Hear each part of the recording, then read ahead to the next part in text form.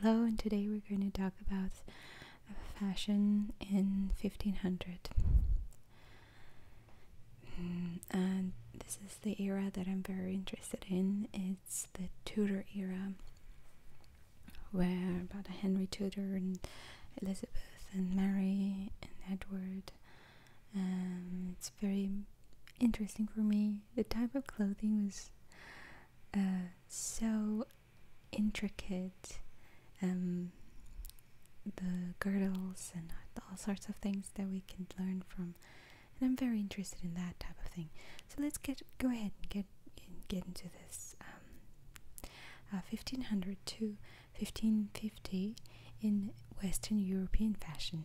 So, fashion period in 1500 to 1550 in Western Europe is marked by a voluminous clothing worn in an abundance of layers.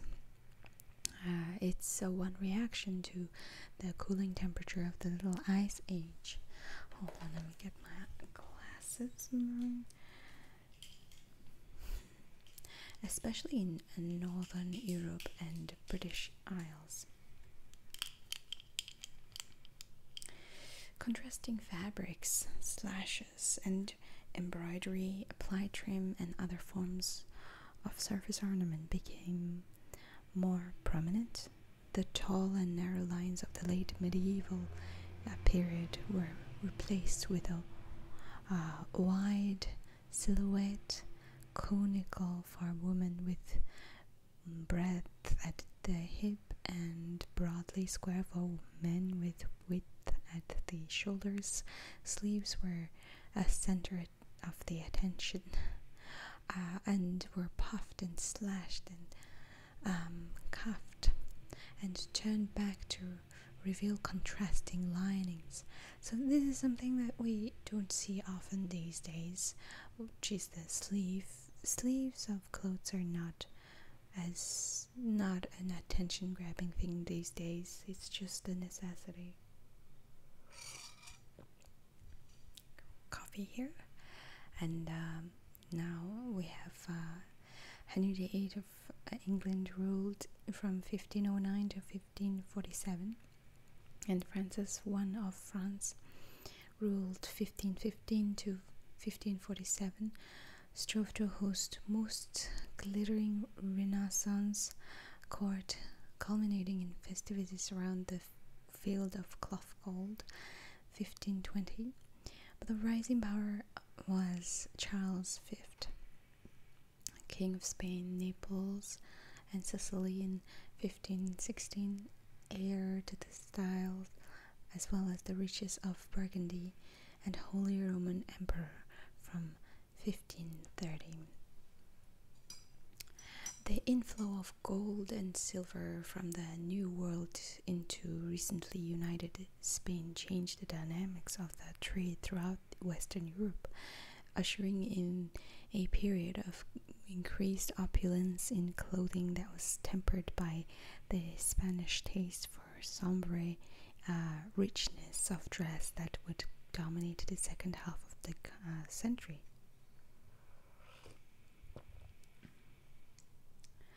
This widespread adaptation of Hispanic court attire in Europe was seen as a sign of allegiance to the empire of Charles V.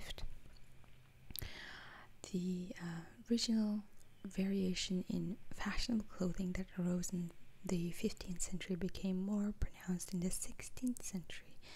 So in particular, the clothing of the Low Countries, German state, Scandinavia developed in a different direction than that of England, France, and Italy, although all acknowledged the sobering and formal influence of Spanish dress after the mid-1520s. So, linen shirts and chemises or smocks had full sleeves and often full bodies and pleated or gathered closely at the neck and wrist.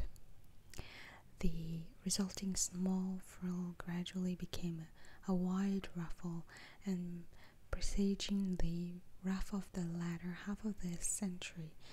These garments were often decorated with embroidery in black or red silk, and occasionally with gold metal threads, if the garment was meant to be flashier of the ones involved. Bodice was boned and stiffened to create a more structured form, and often a basque was inserted to emphasize the flattering and elongating of the torso.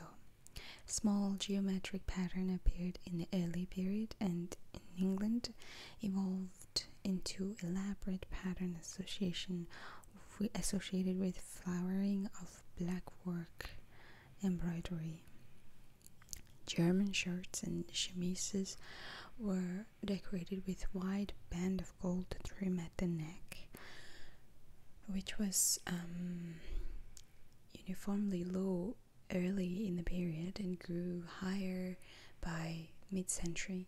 Silk brocades and velvets in bold floral patterns based on the pomegranate and thistle or artichoke motifs remained fashionable for those who could afford them, although they were often restricted to kirtles, undersleeves, and doublets.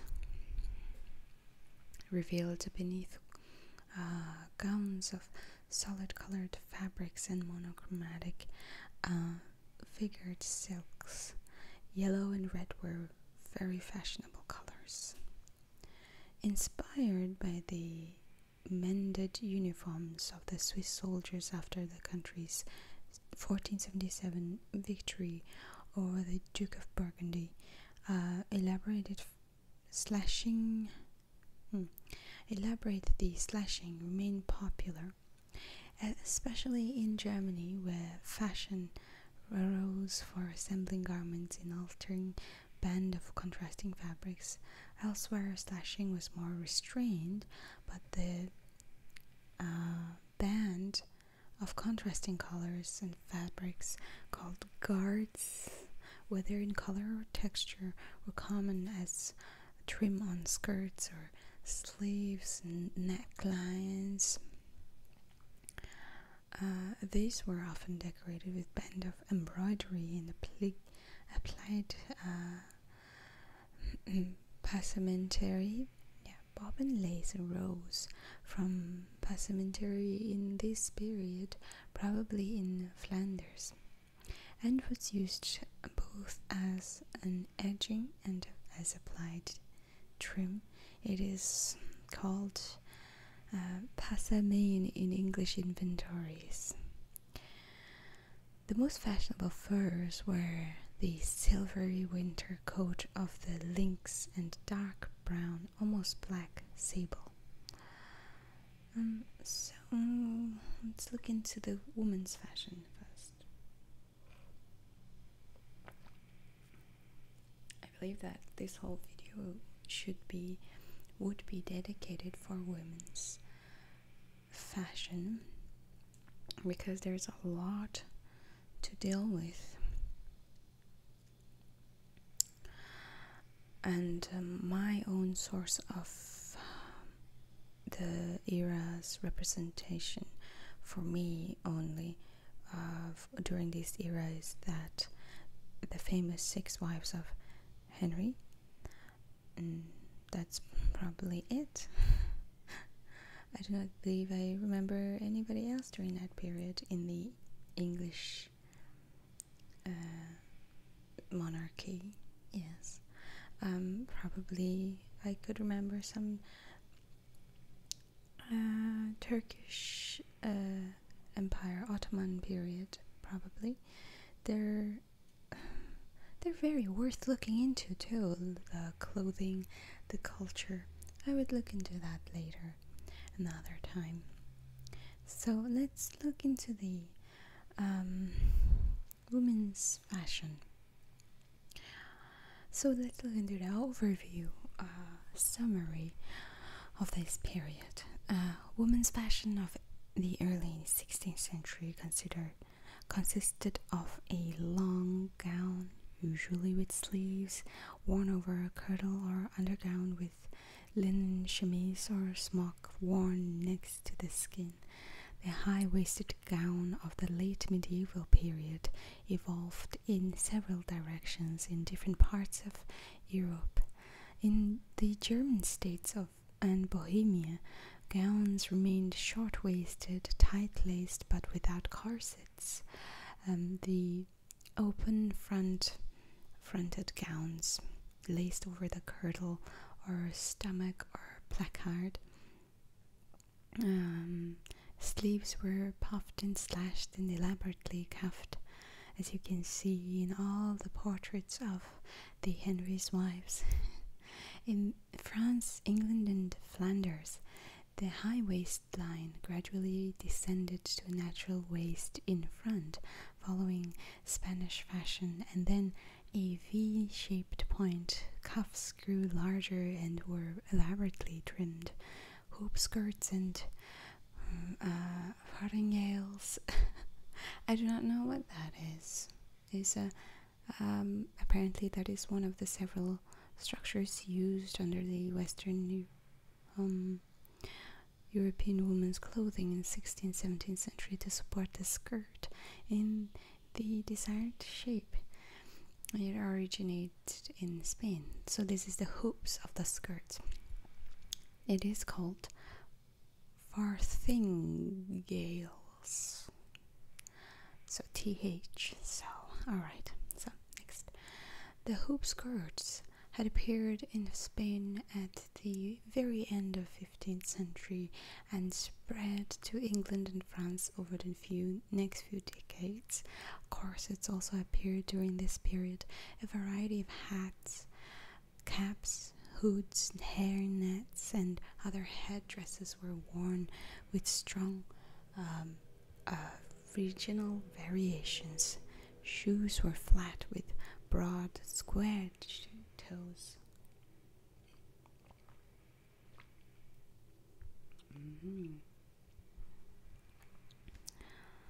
German fashion.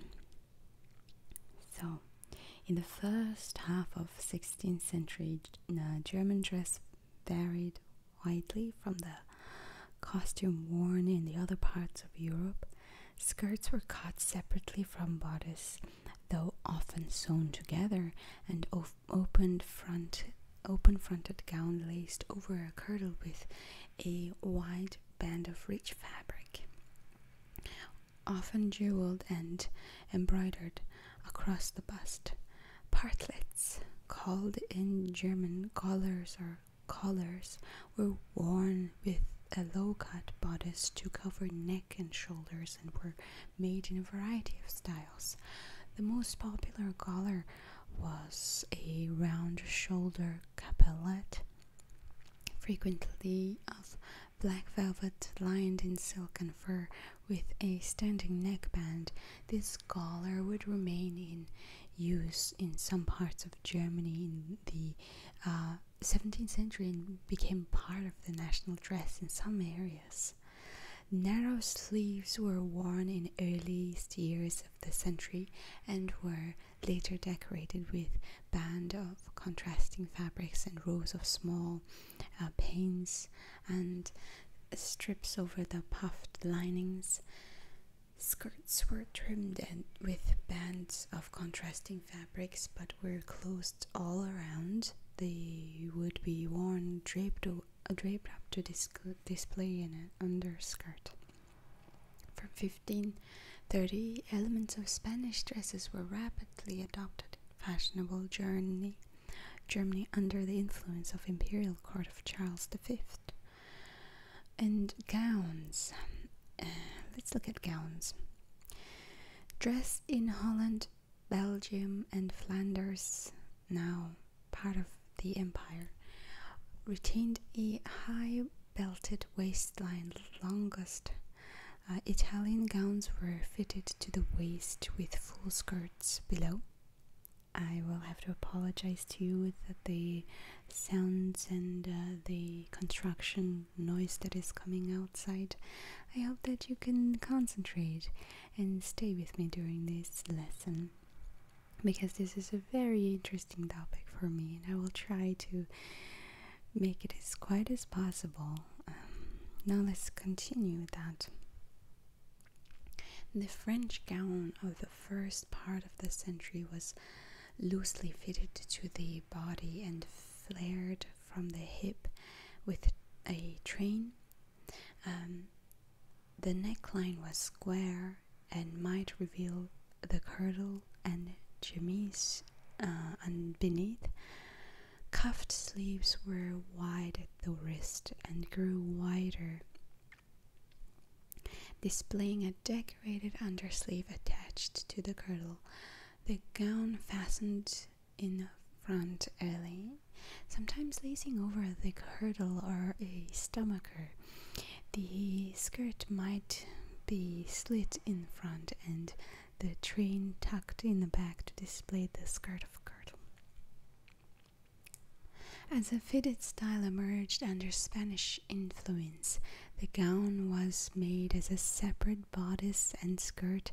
This bodice usually fastened at this side and the other side back with hook and eye or lacing. From 1530s, French and English fashions featured an open and square-necked gowns with long sleeves fitted smoothly over a tight corset or a pair of bodice or a skirt hoop. With the smooth and conical line of the skirt, the front of the girdle or the petticoat was displayed, and a decorated panel called the forepart, heavily embroidered and sometimes jeweled, was pinned to the petticoat and directly to the skirt hoop. The earlier cuffed sleeves evolved in a trumpet sleeve into the trumpet sleeves tied on the upper arm and flared below with wide and turned back cuffs, often lined with fur, worn over full undersleeve that might match the decorated forepart. At the very end of the period, full round sleeve, perhaps derived from Italian fashions, began to replace the flaring trumpet sleeves, which disappeared by the later 1550s. Fabric and chain girdles were worn at the waist and hung down to roughly knee length, and tassel or small prayer book or purse might be suspended from the girdle. The low neckline of the dress could be filled with partlet, black velvet partlet lined in a white with high and flared neckline were worn pinned over the gown, and partlets of the same rich fabric of the bodice of the gown gave an appearance of high-necked gowns. So sheer or opaque linen partlets were worn over the chemise smock.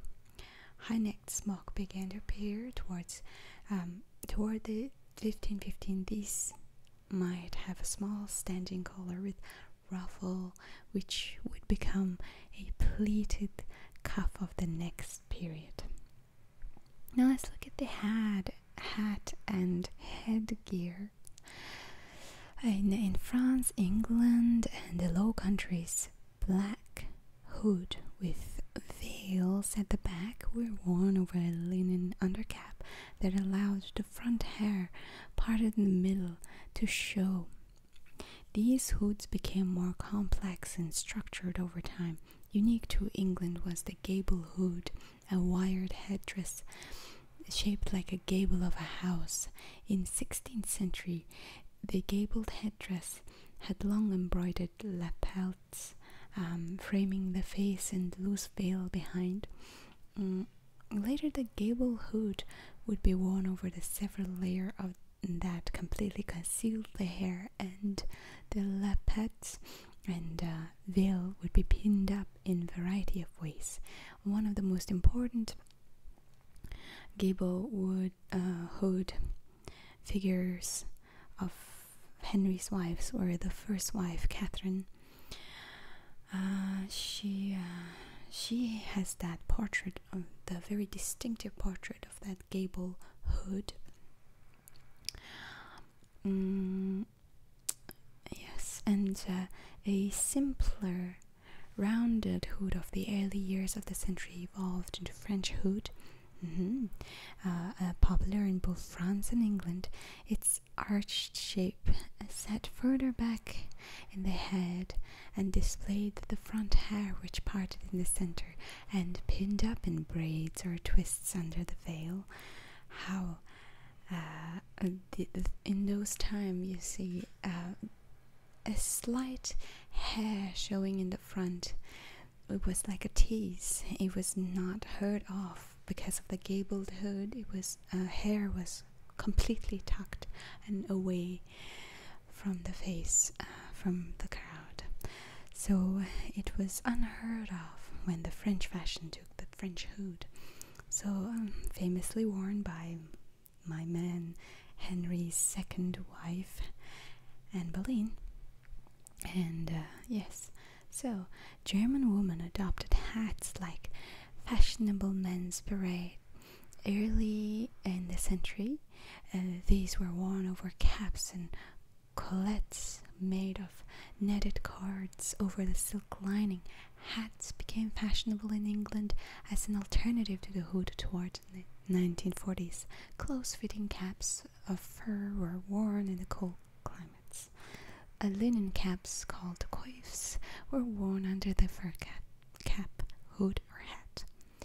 A warmer climate, including Italy and Spain, hair was more often worn uncovered, braided, twisted with ribbon, and pinned up and confined in a net. A Spanish style in the later 15th century was worn in this period.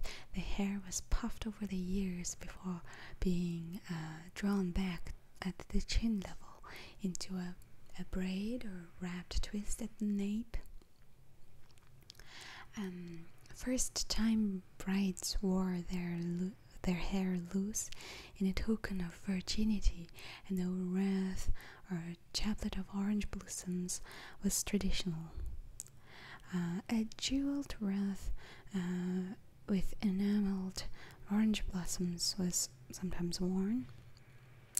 Interesting, isn't it? Let's look at jewelry and accessories. Women of the wealth wore gold chain and other precious jewelry, collar-like necklaces called carcanets, earrings, bracelets, rings, and jeweled pins. Bands of jewelers' work were worn as trim by the nobility and would be moved from dress to dress and reused. Large brooches were worn to pin over the partlets to the dress beneath. Dress hooks of silver gilds of the wealthy, and metal base for the lower classes were worn to loop up the skirts. A fashionable accessory was zibellino, and a pelt of sable or marten worn draped at the neck and hanging at the waist.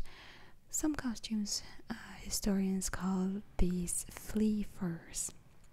The most expensive zibellini was faces and paws of goldsmiths' work with jeweled eyes.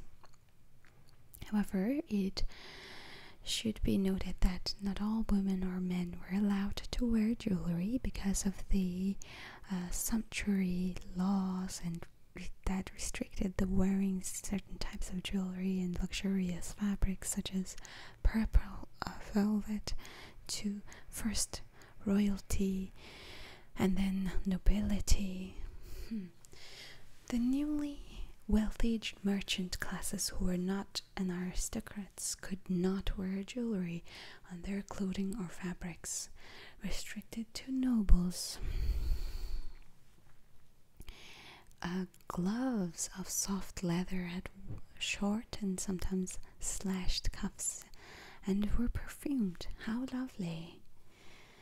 Now let's look at beauty ideals, because it has changed a lot over time. Portraits produced during the Renaissance provided an invaluable resource for visualizing and understanding the beauty ideals of the period. Sandro Botticelli's Venus and Mars, painted in 1480s to 1490s, depicts Venus as an ultimate amalgamation of female physical beauty. Her face is perfectly symmetrical, her skin is unblemished and pure white, her hair is light in color and slightly waved, her forehead is high, her eyebrows are severely arched, and her lips are red and full, and her abdomen and hip protrude slightly under her thin garment. Women often applied toxic substances to their faces and chest, such as mercury, alum, and cerus, I think, to lighten the skin to remove the freckles. However, these products, such as cerus, a lead derivative, severely irritated the skin, leaving the woman's face blemished or burnt.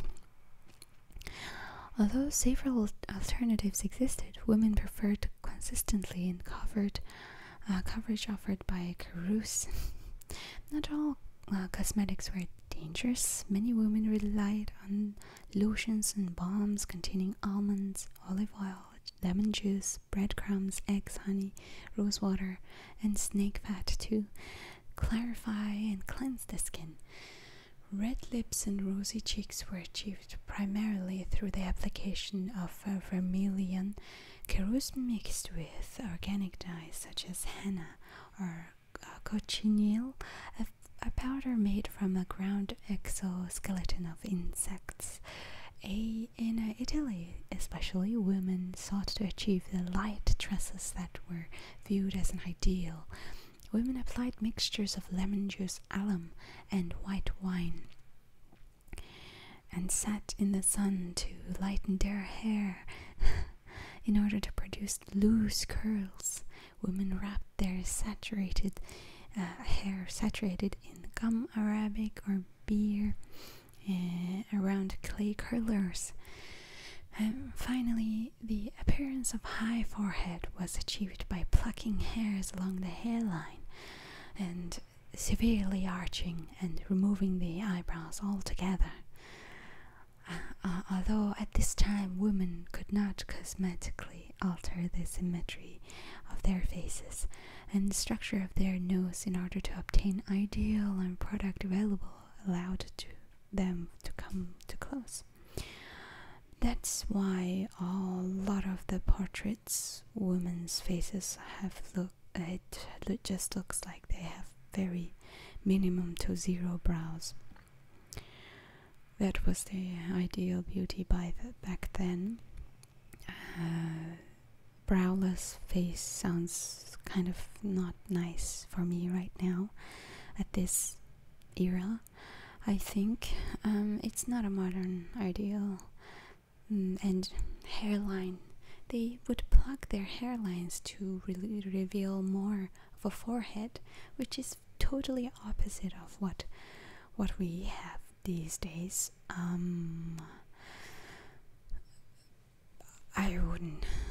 mean, if you are looking into the Renaissance and medieval pictures of ladies, they do really look like very long, big-headed people compared to their bodies, and really looks like an egg-shaped faces, I think. It's the ideal back then. And one thing good about this, women's bodies were expected to be fuller and more curvaceous. Now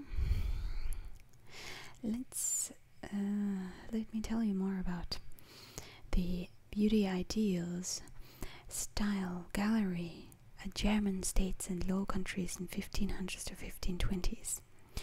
Number 1, Anna Kospinian wears a rose pink brocade gown with high belt and black collar and cuffs with a large headdress, 1502 to 1503. Let's drink my...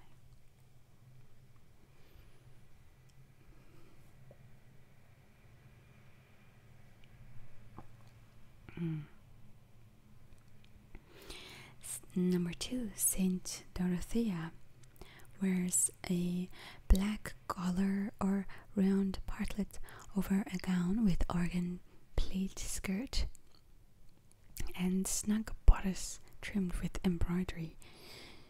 She wears spaced sleeves derived from Italian style with cuffs at the elbows and shoulders, heavy gold chain and a gold filigree carcanet and necklace in 1506. Number 3, Duchess Katharina von Mecklenburg wears a front-laced gown in the German fashion with broad band of contrasting material, tight sleeve slashes at the elbows, 1514. Number 4, 3 ladies in German fashion, 1525 to 30, berets with upturned slashes, brim are worn with cawls, and sleeves are variously puffed, pieced, slashed with a short wide cuff extending over the hands. Number 5, Katharina von Bora wears a long-laced greyish gown with black trim. She wears a white partlet edged in back, and her hair is confined in a net or snood, 1526.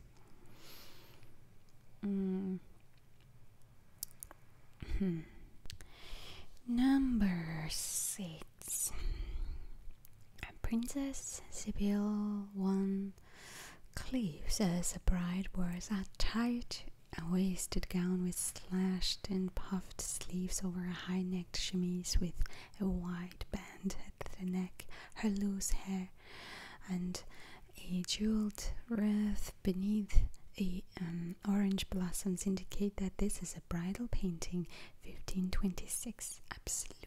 Absolutely gorgeous, beautiful bride. And 7, widows in the Netherlands wears barbs or wimples with linen headdresses, 1526 to 30. Women spinning, number 8, women spinning of 1529, wears a linen cap and hood and black partlet, characteristics of middle-class costume in the Netherlands in the 1520s. It is very hard for me to say 1520s, 1526. I automatically say it 1926, 1920s. Now let's look at the style gallery, German States and the Low Countries in 1530s to 1540s.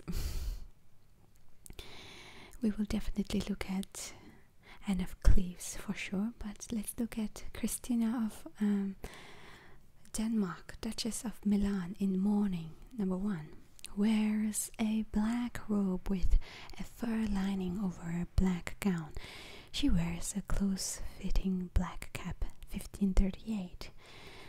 Number 2, German fashion includes high-waisted gowns with wide sleeve trimmed with the black with band of contrasting fabric worn with white belt. Under sleeves, probably attached to the girdle, have ruffled cuffs lined in red. Black parlet is worn, and headdress consists of a decorated cap and a short sheer veil turned up in wings at either cheek, 1538 to 39. Now, number 3, Anne of Cleves.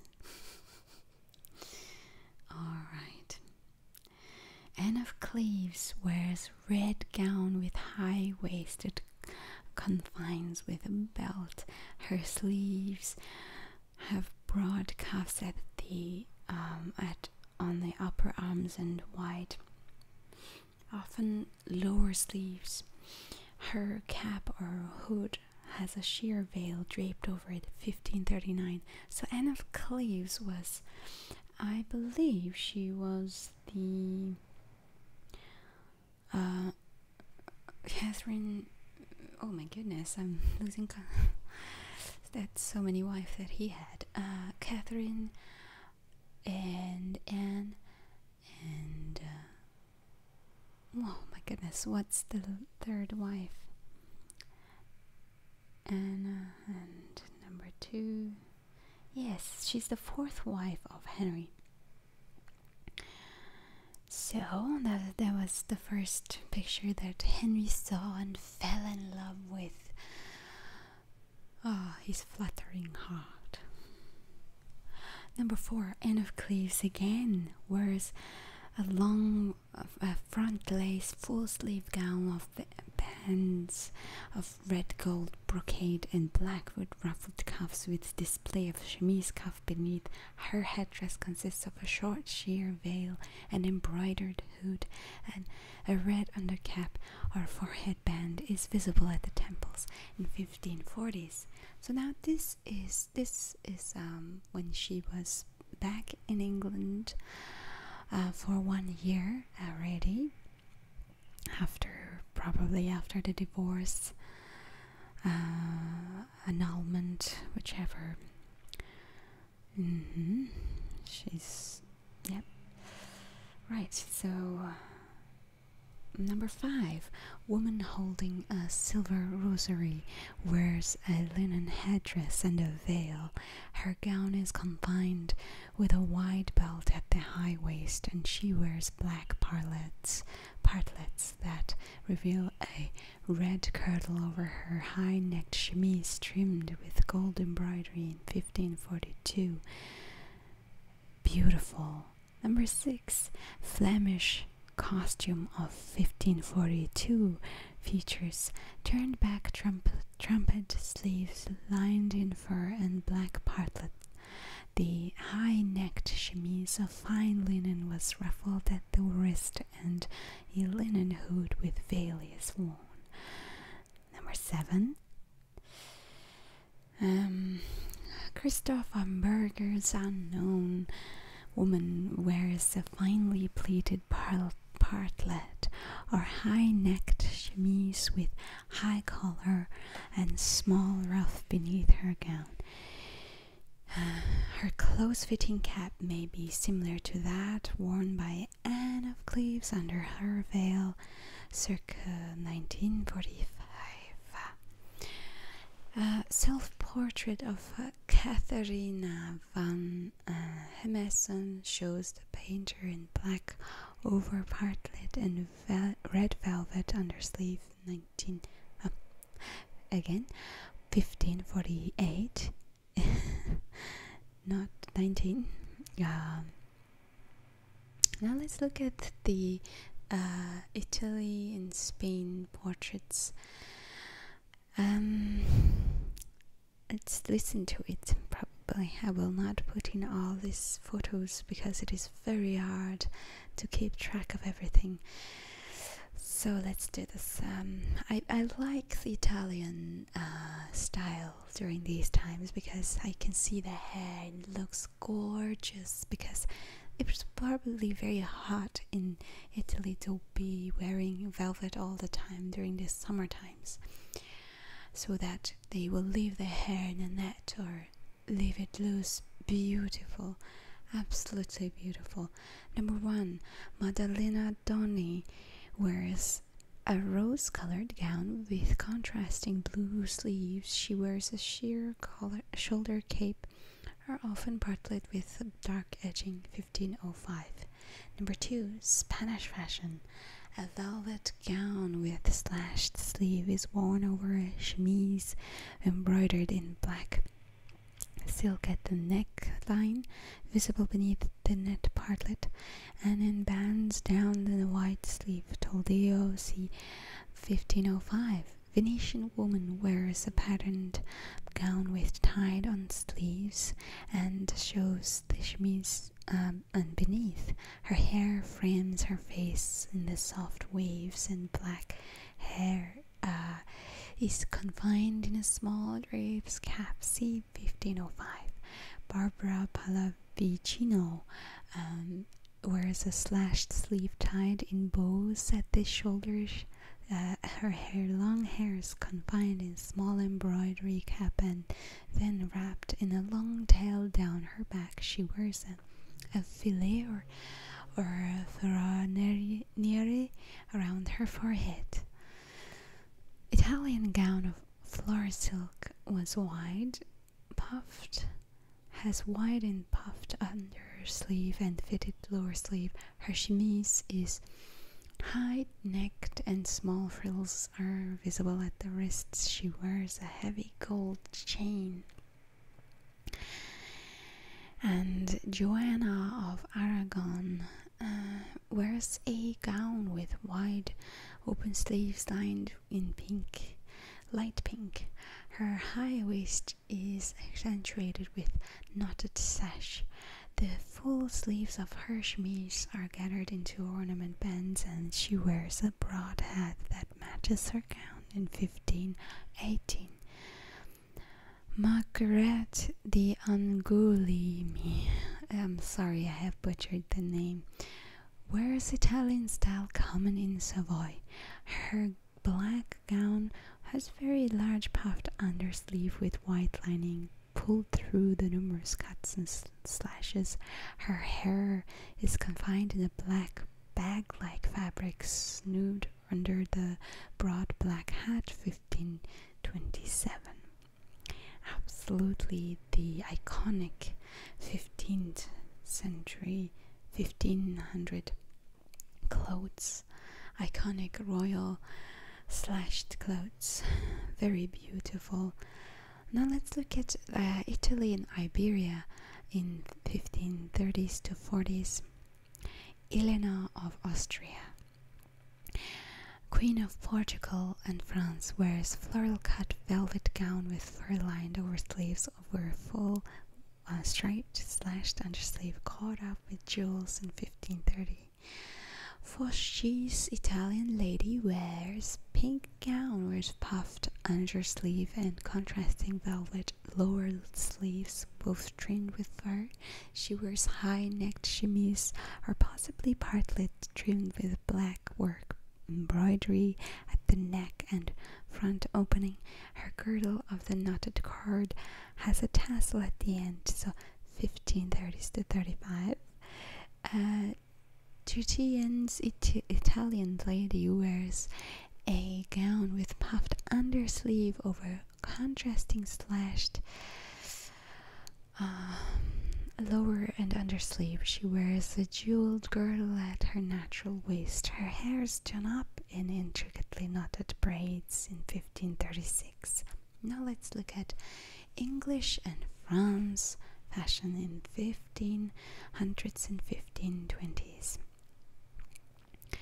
Number 1, Elizabeth of York, who is the mother of Henry VIII and Arthur, his brother. I do not know Arthur the First or what. No, I don't think so. Elizabeth of York wears an early gable hood and a front closing red gown with fur lining and a trim and fur cuffs in 1500.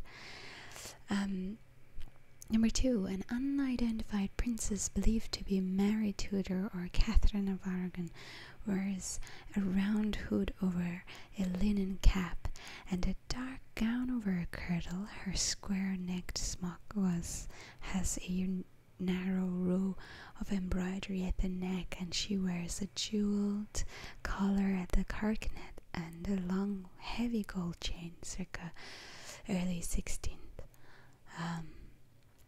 Really beautiful. I believe that it was Catherine of Aragon. Yes. And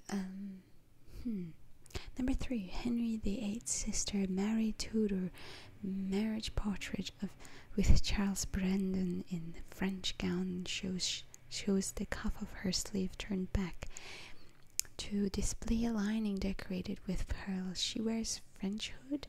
Her undersleeve has an open seam cord with jeweled clasps and pins. Her chemise sleeves are pulled through the openings of small gowns. 1516.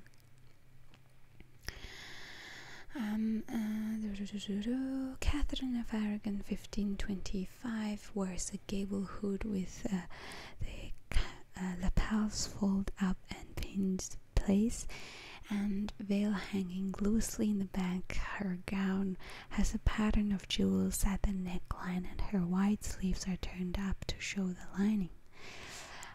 Mary Wotton, Lady Guildenford, wears a gable hood with loose veil, and the bodice of her gown, presumably laced at the backside or back, is decorated with draped chains, and her smock sleeves are pulled through and open outer seam of her undersleeve and a neat puff. Let's see. So this is very particularly the gable hood was such a big influence from the early 1500s to the 20s to 30s. Everyone was wearing the gable hood in the England. Now, 2 ladies of Thomas More's family wear a dark gown laced over colored kirtles with contrasting undersleeves in 1527-28. Holbein's Anne Lovell wears a full fur cap shaped like gable hood. She wears a linen kerchief or capelet draped over her shoulder and a sheer bartlett. 1527-28. Drawing by Holbein. Holbein shows front and back view of English dresses and gable hood of 28 to 30. Now, Holbein was a very, very notable, popular artist, portrait artist. During that time, he drew the famous shapely drawing of Henry VIII and all of his wives, probably. So he was the man to call when you needed a nice portrait. Number 1. Now let's look at the 1530s to 1540s English fashion. Jane Seymour wears a gable hood and a chemise with geometric black work embroidery. 36-37. Oh, Jane Seymour's the 3rd wife, I remember now. Details of the embroidery of Jane Seymour's cuff. Very detailed, absolutely beautiful. Margaret Wyatt, Lady Lee, wears a patterned brown and mulberry colored gown with full sleeve and matching partlets lined in white in 1540. Elizabeth Seymour wears a black satin gown with full sleeve and black velvet partlet. Her cuffs are floral black work embroidery. 40 and 41. Lady Margaret Butts wear a high-necked chemise with a band of black work at the neck, and the lappets on her gable hood are solid black, and she has a fur piece draped around her shoulder. 43. Henry VIII's daughter Mary Tudor, Bloody Mary, wears a brocade gown with red sleeve lining and the red French hood with black veil. The edge of her square-necked chemise is visible above the neck of her dress. 1544.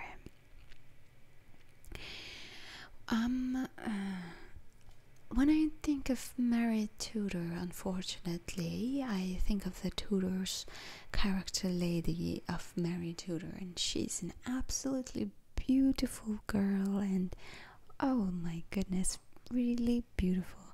and her favorite phrase is a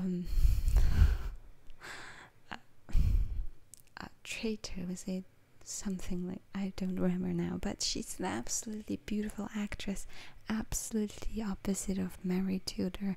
If you look at her photos, her portraits, she was definitely not as beautiful as that. So now let's look at Catherine Parr, who wears a loose gown with she's the sixth wife of and the last wife of Henry.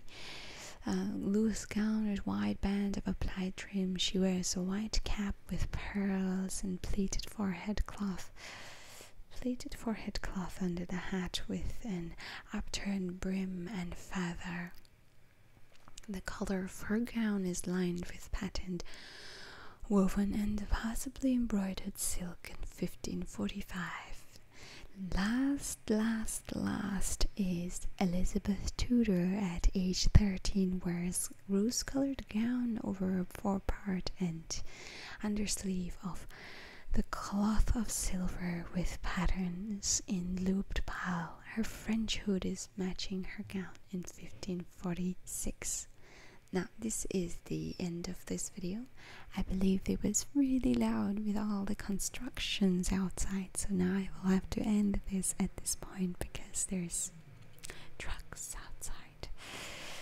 So I hope that you enjoyed today's history lesson, because I certainly have learned quite a lot from this, and I would love to make another one when there's a suitable time for me.